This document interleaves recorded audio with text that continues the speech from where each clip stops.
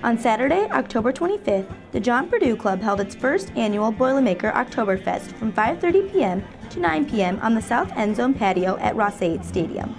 Well, we knew it was a bye week for football, and we knew that we had invested in the south end zone, and we also knew that there wasn't going to be a huge Mackey madness for basketball, so we thought it would be a good way of getting donors together on an off weekend to see, get a good test of what basketball was going to look like. And it gives us a way of reinforcing those people who have supported the John Purdue Club and our scholarship initiative. So we thought it would be just fun to get John Purdue Club people together and have a fun evening. All the Boilermaker fans came out to meet current Purdue student athletes, enjoy food, beverages, along with the entertainment of the Chardon Polka Band coming all the way from Cleveland, Ohio.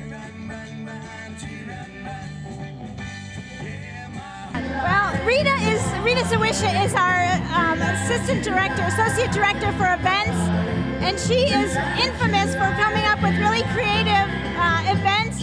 So she found this group, and they're terrific. The Boilermaker Octoberfest was free to all students and John Purdue Club members.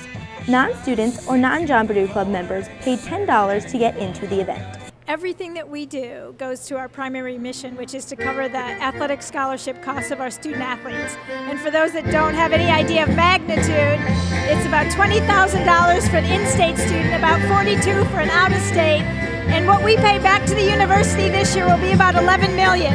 So every little bit helps. Prior to today's Purdue's Boilermaker Fest, the men's and women's basketball team held a full-on scrimmage in Mackey Arena and signed autographs for all the fans.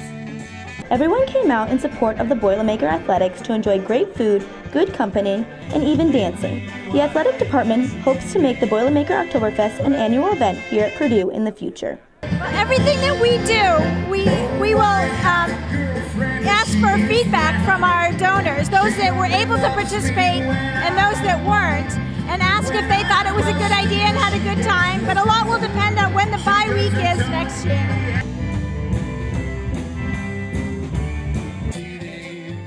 Reporting for Fast Track, I'm Jillian Eddy.